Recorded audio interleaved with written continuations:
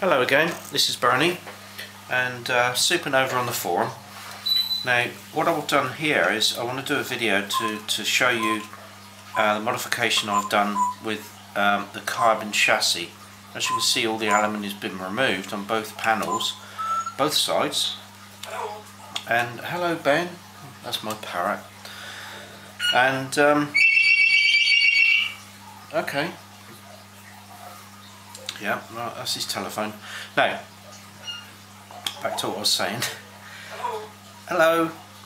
I've removed quite a few parts here to get the balance right on the helicopter. Now, with the carbon panels in place, I did notice there was a slight difference in the flight. It was a longer time. Now, I thought to give myself a bit more time, I'll take away the two skid runners, the two arms from here to the back with a little fin on it, and that's got rid of quite a bit of weight. But to balance that out, I added a small weight on the back here with a bit of blue tack from the balance weight that comes on the little light at the front here. Now that made it stable, but I had to add this fin back on again just to give it a little bit more. And it does fly really well. I've made the blades a little bit more flexible. As you can see, they're very, very flexible now. To be honest, I think it's much better.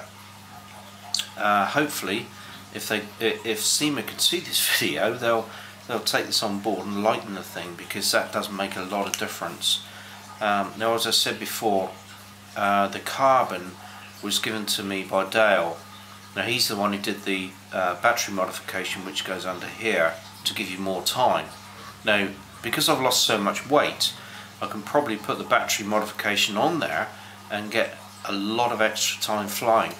Now when it takes off, you'll see that I don't need probably much less than quarter throttle to actually get it to lift off.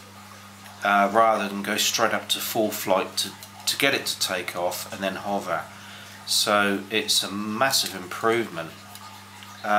So at the end of this little clip, what I'm going to do is film it flying and show you what I mean. Taking the skids off doesn't really make any difference to the landing because it just comes down as normal. But it's definitely lighter, and of course that's going to make it fly a lot longer on a standard battery.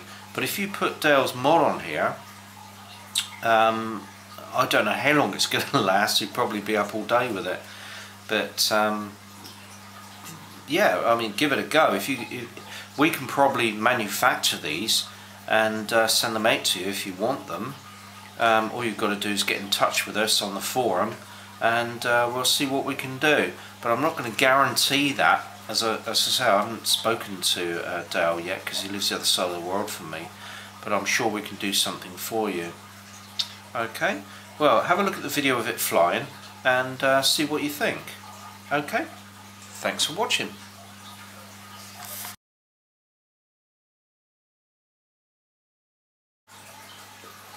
Okay, so here we go with the flight test. I've got to be very careful now because I've never actually done this before, but we'll see how she goes. It's very difficult to try and control it because, as I say, it's so light. And here we go. But it is just as controllable as it was before. But I've got to be very careful with the throttle because as I said, it's so much lighter. I'm using less than half throttle just to make it hover. Although it does tend to still go forwards a little bit, but as you can see, it's still well balanced. And there you go. After all the messing around I've done, it's really worth it. I expect you can see the little tiny feathers from Ben, my little parrot. He's an African grey, by the way, if anybody's interested. He's laughing now. But, oh, yeah. So, There you go, it's not too bad. I've taken so much weight off it, it's so manoeuvrable. Yeah, we're in a perfect hover look. There's a little bit of adjustment. Yeah, it does really do well. And I haven't timed the flight, but I will do in the future if anybody's interested. Just to let you know how much I've gained. I mean, normally it does about 7 minutes, but I expect we might even get 10 out of it now. Like I say, I haven't timed anything. It's difficult. I'll tell you what, it's really difficult to look at the camera and fly at the same time.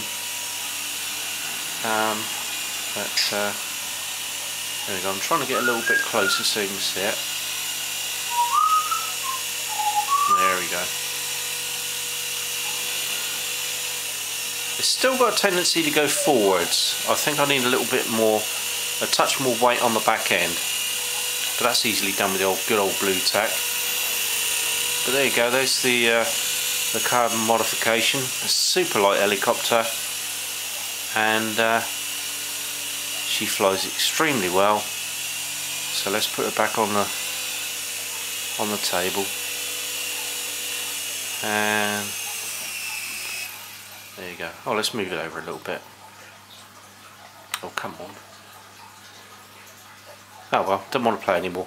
There you go, that's it. That's the carbon chassis and the super light helicopter, the 107. Thank you very much. Thank you for watching. Bye bye.